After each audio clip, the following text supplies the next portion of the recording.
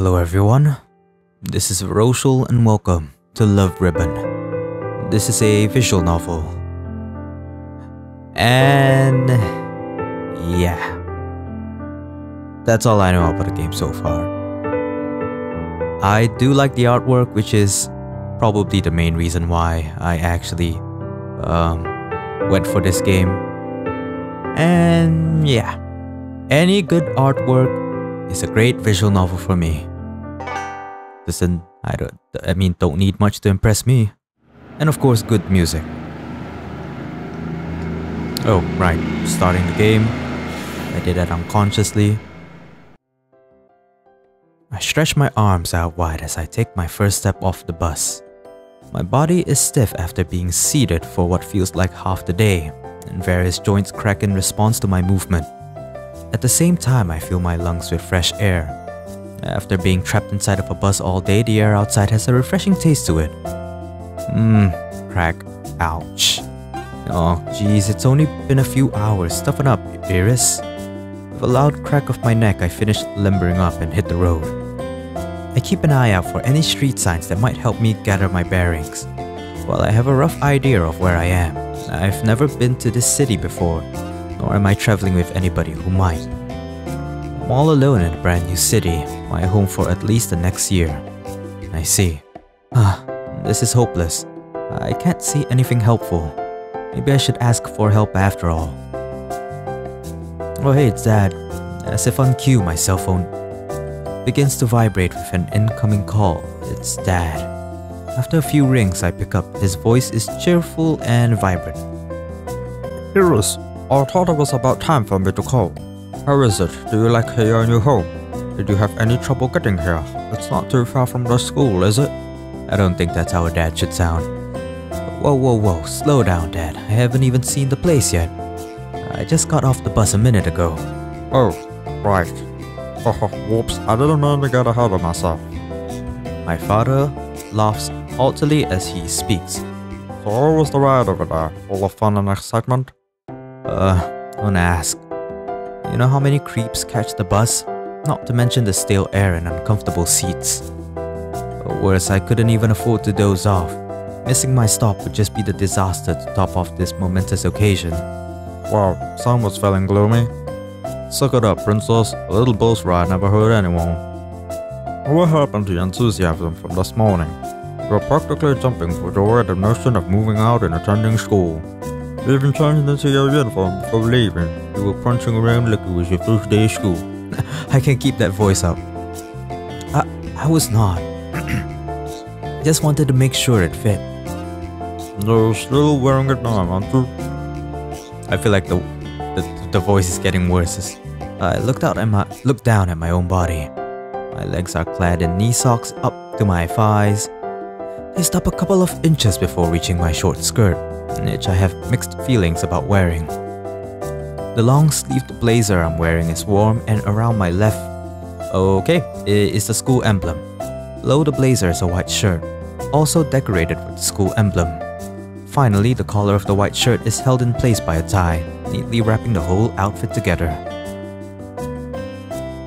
My precious daughter is finally moving out on her own. It feels like just yesterday that I was changing your diaper and reading you bedtime stories. Oh, what the fuck is this voice? Are you really going to be alright without me? Oh please, I'm a grown woman now. Especially with a thyroid deficiency. I sound like you know. No, I'm just kidding. Yeah, I can take care of myself. I'm not so sure about you though. Make sure you eat properly and go to bed at a reasonable time, okay? Gross. What the fuck? I smirked to myself at my father's childish reaction. Although he's a good responsible man, my father is not a serious person by nature. It's only when something big is going on that he seems to pull his act together. Well, I won't keep you any longer. Call me when you arrive at your new home, okay? I'll be around if you need... wait a second. Actually, there is one thing I'd like your help with. I take a look around and detail my surroundings to my father. That sounds like you got off one stop too early. Don't worry, your school isn't far away. Just keep heading towards the heart of the city and you'll find it in no time. And if you still can't find it, Papa will track your phone's GPS and give you street-by-street directions. How does that sound? Creepy beyond compare. Thanks for the help though. I should be able to figure it out from here. Alright, don't hesitate to call if you get lost. I remember this one time when we went to the zoo and I found... Beep! I hurriedly pressed the end call button. Honestly, every chance he gets. I put my phone away and start walking. This is gonna be a Yuri game. Following my father's directions, I soon find myself in front of my new high school. Lilium High School, a prestigious school inhabited primarily by the children of upper middle class families. Thanks to my exemplary performance and attitude, not to mention my participation in extracurricular curricular activities, I was given the opportunity to apply for a scholarship here. Not only was my application successful, but I'm now a top student at Lilium High. My battle hasn't ended yet, however. As a scholarship student, I must continue to excel lest my scholarship opportunity be revoked. Furthermore, I will be living by myself from now on, and I don't know anybody in the city. This is my first step towards adulthood, and as nervous as this whole situation makes me, I am without a doubt excited. Screech.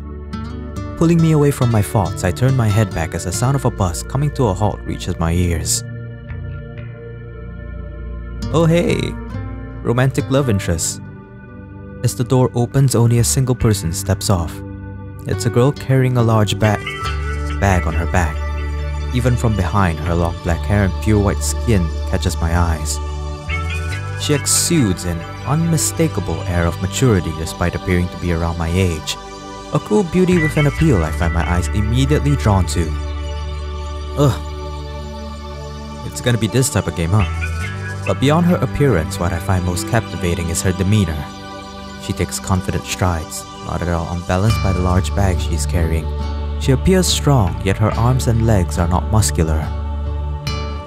Her figure is lean and her back is straight. She pushes her chest out naturally and walks with excellent posture. Why the hell would you notice all of that? Within that few seconds, you know? My age or not, she is undoubtedly more mature and adult than I am. As I stare at her figure, my mouth agape, I notice just how loudly my heart is beating. Oh, so beautiful. Mere sight of this girl causes my body to malfunction. My throat is paralyzed, my face is hot, and my heart is beating so quickly I fear it may burst. Yes? Eep! My heart jumps as the beautiful young woman addresses me. She stares straight into my eyes, exuding confidence and strength I could only dream of possessing. If you don't want anything, then... The young woman turns around and begins to walk off. No! Please, wait! My body reacts before my brain is able to formulate a plan. I don't mean to call out to the girl, but before I know it, I'm unconsciously reaching forward. Yeah? The girl raises an eyebrow at my sudden outburst. I think about what I can say and why I called out to this total stranger. Perhaps I can ask if she's also a student. As I mentally assess my options, I became painfully aware of the girl's increasing annoyance. No, it's nothing. Sorry.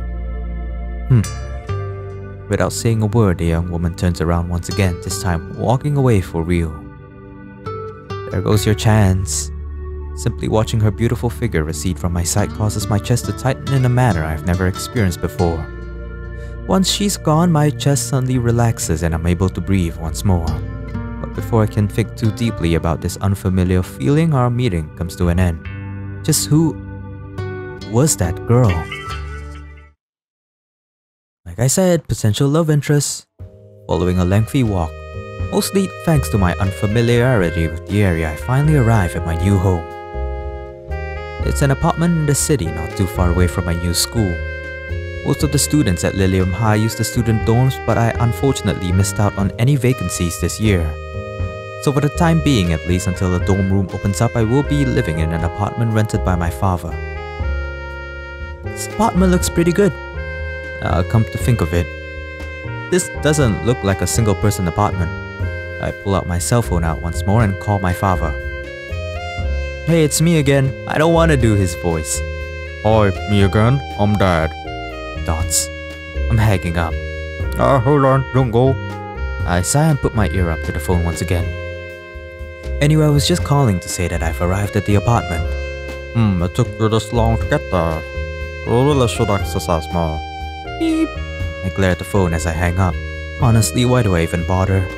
I thought moving out would mean being free of my father's nonsense. My phone begins to vibrate just as I go to put it down. I sigh once more and answer the call.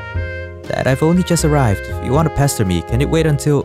Hold on. There's something important I need to tell you. Don't go out after 9 p.m.? No? Well, yes. But something else. I was planning on telling you before you left, but you just looked so cute dancing around in your new uniform that I... out with it, Dad. Okay. The thing is, you won't be living alone after all. Huh? I stare at my phone in surprise, completely baffled by my father's revelation. Well, what do you mean I won't be living alone? You promised that you would trust me to take care of myself. Besides, you work too far away. You can't seriously be thinking of staying with me. My father doesn't respond immediately. Iris, I think you're misunderstanding something here. What I'm trying to tell you is you'll be sharing the apartment with another Lilium High School student. My eyes slowly open wider as my father's words sink in. I had anticipated a quiet life of solitude during my stay here. A life of school, studying, and not much else. Having a housemate would undeniably change that. Another high school student. Sorry, I know you were looking forward to living alone. No, that's okay. I'm just surprised. I don't actually think that having a housemate would be a bad thing. I'm glad to hear that. It'd be a difficult situation if you refuse to leave with her. And don't worry about her having an impact on your studies. Zoey usually keeps to herself. Zoey, huh?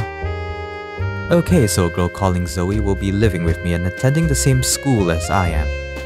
I can work with that. Is there anything else I should know before we meet? Oh, I suppose there is one more thing. I can hear the sound of my father scratching his face as he hesitates to answer. You see, you and Zoey already have a connection. A connection? I think back over the people I've met. While I can't recall the names of everyone I've been introduced to, I'm fairly certain I don't know anyone called Zoey. Yes, although you've never met, the two of you already share a close bond. How the fuck does that work? Okay. So what is this connection or bond or whatever? My father once again begins to scratch his face. Iris, so is my long-lost sister? She's your little sister, my long-lost little sister. My little what? I respond in a flat tone, half convinced that my father is just screwing with me. I guess I should explain. Zoey has lived overseas for most of her life with her mother, so the two of you had never had a chance to meet. Which might be for the best, now that I think about it. Zoey can be a bit... Let me guess, it's that girl with the long-ass black hair. My father trails off, unsure how to best end such a leading statement. Well, at any rate, a fresh start might be just what each of you need. Okay, talk to you later. Honey, lots of love. Bye. Beep. Huh? I stare at the phone in my hand. The call ends before I can ask a single question of my father, who is no longer on the line. All I can hear is the sound of my own breathing. Little sister, you've got to be kidding me. I lived my entire life thinking and being told that I was an only child. Furthermore, my father raised me alone and never really told me about my mother. I grew up thinking my mother was dead, or perhaps the deadbeat who ran out on us. Are you kidding me? You never asked him? And he never told you? Oh fuck, what the fuck is this situation? In reality, it appears that she was living overseas with a little sister I never knew I had. Unbelievable. I've had a little sister all this time and never even knew it. Now out of nowhere, we're going to be living together. This is just too much. Holy crap, this is one big ass apartment. How rich are you? Dude, this could house at least 6 people. 5 people. Following the piece of news my father had left me at the last minute, I was left in a state of shock. In a daze, I decided to take a quick look around the apartment. Oh my fucking lord, this place is so fucking big. How the hell do you even afford this? I locate the bathroom, my bedroom, confirm the state of my belongings. Finally sit back and take it all in. As hard as it is to believe this is my new home, an apartment rented by my father, but still mine. Your father has connections if he's able to get you this kind of shit. before I can settle down and relax, there's another matter weighing on my mind. The other piece of news my father dropped on me at the last minute is what the fuck I missed. I advanced by accident. A little sister. For the next 30 minutes, I paced back and forth. Over and over again, I passed by the boxes containing my belongings. I need to lower down the... Okay. I then enter every room in the house, one by one, before returning to the kitchen. I repeat this process as time slowly passes me by, as though waiting for something, or trying to reach a conclusion. In reality, however, I have no clear goal. There's only a single thought on my mind, and pacing will not make it go away. As one might expect from the moment my father nonchalantly made his declaration, my thoughts belong to a single person. Who the fuck is this woman? My little sister. Though surprised after a while, I'm not actually disappointed, and I'm certainly not angry. Instead, all I can think about is how I'll finally have the younger sibling I always wanted. Maybe I should lay down for a bit. I really do need to rest. Contrary to the advice I offer myself, I continue to pace. The excitement of having a little sister, one with whom I will soon be spending every day, is just too much to keep bottled up inside. A little sister. My very own little sister. Oh boy, she's taller than you. I begin to imagine what she might look like and what we could do with one another. Cook together, school. Will she need my help with her schoolwork? Definitely gonna be a reliable older sister. I'll make certain that she knows I can be counted on. Come to think of it, how old is Zoey?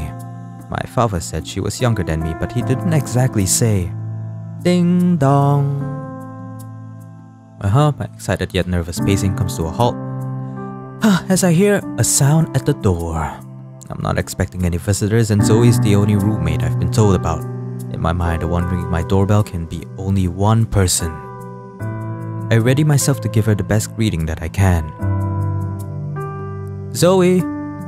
I rush to the front door and throw it open without a pause or hesitation. Here it comes. How much do you guys want to bet that this person is gonna be that black chick that we saw?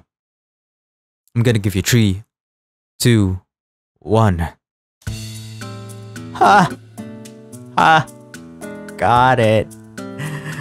And she's taller than you. Nice piercings though. The moment I do, I see a familiar face staring back at me blankly. Zoey. That's my name. You're Iris, right? Yeah, that's right. I shrink back and lower my voice. In front of me is this beautiful young woman whom I met earlier today. The cool beauty whom I thought to be my age, if not older. My little sister Zoey. She looks way much more mature than you. Cool, looks like I got the right place. Zoey pushes past me without another word. Wow, you're a bitch, Zoey. She drops her large bag on the floor and places her hands on her lower back, stretching after carrying it around for so long. It's just us here. Huh? Yeah, yes, it's just us. Awesome, lock the door, will you? I want to take a look at my room. Zoey opens her bag and takes out a change of clothes. She then takes a quick look around, searching for the bedroom. I do have my own room, right? Dots. Oi, I'm talking to you. Do I have a room or not? I look down at my feet as I brace myself. I've spent the past half an hour thinking about this moment, wondering what I would do, or what I would say. Yes, it's down the hall on the right. A hall? Zoey doesn't give a response, instead picking up her bags once more. Wow. This is top class bitch here. So before Zoey can end our first meeting as sisters, I force myself to speak. So Zoey, do you want to go get smoothies together? Where the hell did that come from? Look, I don't know what our father told you, but I'm just here to eat and sleep, got it? So go make yourself useful and unpack or something. I'll find a bedroom myself. Wow. Zoey heads down the hallway and checks a few rooms. She soon finds her room and enters, closing the door behind her. Dots. Even after Zoey has left my sight, I continue to look towards the bedroom. Smoothies? What the hell? Hey, I think it was pretty good. I would have asked her if she wanted some pizza for tonight. Standing in the hallway, I continued to replay that unbelievably awkward exchange in my head. What just happened? The girl from the park. That was Zoey? My little sister whose existence I only just learned about pushed straight past me without any indication whatsoever that she even wanted to know me. Furthermore, Zoey's younger than me and yet she's so tall and looks so mature for her age. In a way, it almost feels like I'm the one who should be her little sister. Exactly! Suffice to say, this is definitely not how I pictured my first day of independence.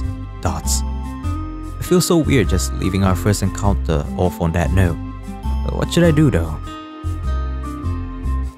Go for it. I can't just leave it on that weird note. I go to Zoey's door. Bitch! Calm the fuck out. From outside I can't hear the sound of anything moving, so I give the door a timid knock. Dots. Maybe she's taking a nap, I don't know. Huh, no response. Maybe she didn't hear me the first time. I knocked the door again, this time more firmly. Still no response, but she must be in there. She can't already be napping, can she? Get the fuck out of here or I am kicking you out of this house. I should check on her just to make sure she's alright. Hey Zoey? Dots. Silence. This is getting weird. What could have happened? I have a responsibility to make sure she's okay, right? I cautiously turn the knob and slowly push open the door. Zoey? Iris, is that you? I open the door and see Zoey sitting up in her bed. Maybe try knocking next time, yeah? I'm sorry, I actually did try knocking but you didn't respond. Oh huh, I had my headphones on so I guess I didn't hear. So that's it. Sorry, I got worried when I knocked and you didn't respond, so I thought I'd pick through the door to make sure you were okay. I didn't mean to invade your privacy. Anyway, what did you want? Huh? You knocked on my door for a reason, right? What do you want? Oh, I was just making sure you didn't need any help, like unpacking or anything, really. Nah, I'm good. Anything else? No, that's all I wanted to know. Okay. Now this is so awkward. Nice laptop though. Your room is pretty big. Damn, your room is bigger than mine. No, it's about the same actually. Yeah, it's about the same. Zoey grabs her headphones and begins putting them on. Crap, maybe I should say something. Zoey, huh? I'm glad we're living together. I know that we don't really know each other and I hope it isn't weird for me to say this, but I hope we get to spend time together. You know, since we're sisters and roommates. And sorry I was so awkward before. Huh? You know, in the hall. I actually just learned a few hours ago that I even had a little sister. Dots. Zoey doesn't answer, instead opting to slide her headphones on again. Apparently, I'm dismissed. You know, this is gonna be a problem. I think you need to set some rules here. Probably bitch slap her a couple of times and then just tell her that she's being a bitch. Anyway, leave Zoey's room, close the door. I lean against the wall of the hallway and begin taking deep breaths. Why am I so anxious? No, I shouldn't take it personally. She's probably just really tired from traveling. She did come out from town, so she probably just needs some alone time to rest. Oh my god. How fucked up is this situation anyway? I shouldn't judge Zoey's personality off of a few short interactions. I'll probably have a chance to spend more time with her tomorrow. With that, I begin preparations for sleep. Alright. Beep beep beep. Groggily, I wake up the next morning when my alarm goes off at 7. I hit the snooze button several times and doze until finally hauling myself out of bed. Yawn. I go to the bathroom to get washed up and notice that one of the towels hanging there is already wet. Apparently, Zoey already got her morning shower. By the time I emerge from the bathroom, Zoey is nowhere to be seen in the apartment. Zoey! No answer. Dots. After what happened yesterday, I'm not sure whether to feel disappointed or relieved. A little bit of both, maybe. As I expected, homeroom on the first day is introductions and going over the school's conduct handbook. Wow! You literally went from your home to your school within one line. Yet, you explained so much about the goddamn girl. After homeroom, my next class is calculus. Hate calculus. It's right next door and I'm one of the first students to arrive. I take a seat near the door. Hi, nice to meet you again. Hi, Iris. The students trickle in one by one and I say hello to the classmates I already know, offering a friendly nod to the new faces. And this bitch again.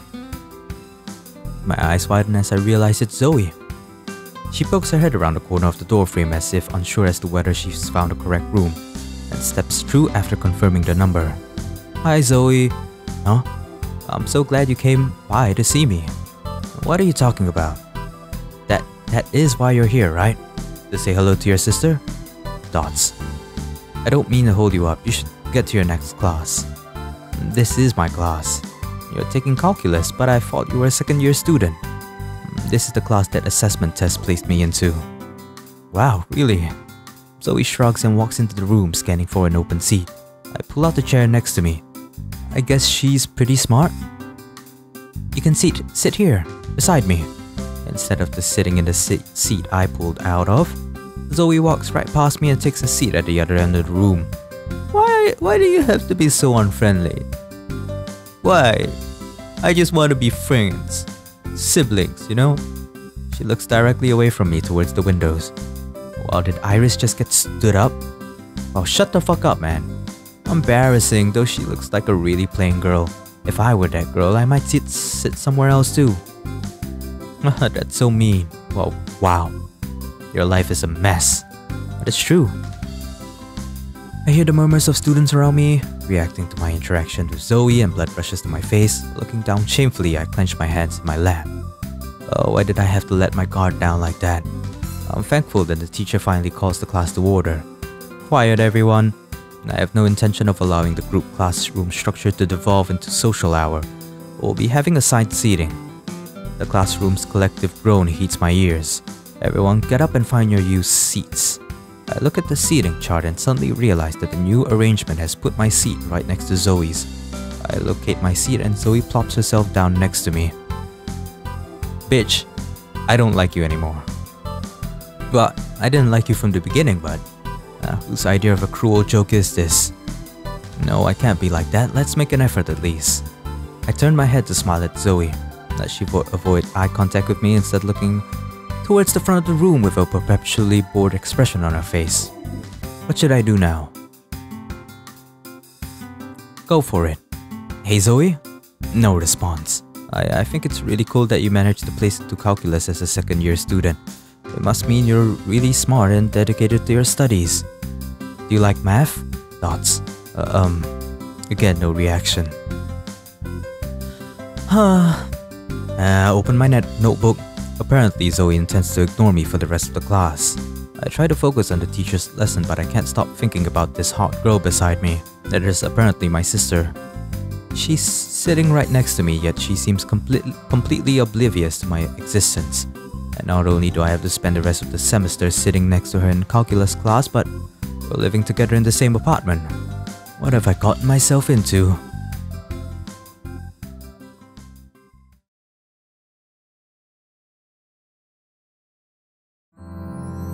After a long day at school, I gradually make my way home. What I'm going to do, however, will, well, be a mystery to all you viewers out there, because that's all the time I got for now.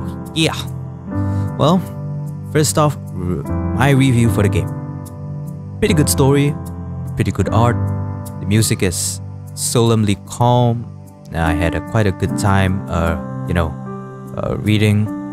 I just felt that, as visual novels usually are, they are very spread out. You know, the dialogue are very heavily detailed on some, well, I wouldn't say minuscule, but sometimes if you're gonna explain a girl that you just met, someone that you like, in like with 1,000 words, I just feel that it's hard on me, you know, to talk, and then I'm like, oh my fucking god, just go on already, and then you don't explain anything about you and your travel to school, and you just apparently just transition to school in that one sentence. So yeah, it seems that the visual novel is actually concentrated between these two people, never really explaining the surroundings much, except for the base story and the context or whatever. Yeah, but however, good. It's a good visual novel. I like it. And yeah.